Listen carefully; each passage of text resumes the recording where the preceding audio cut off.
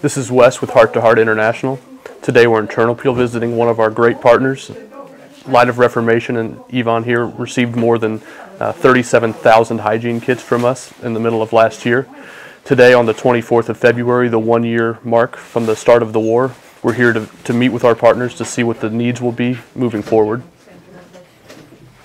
Hello everybody. Now 1 year after start of war, it's not be finished, and we want to say Heart to Heart International because they with us in this war.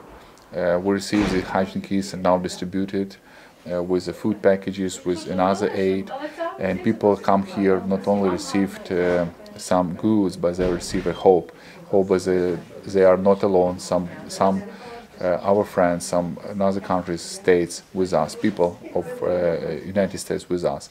And we want to thank you to you all who support Heart to Heart International.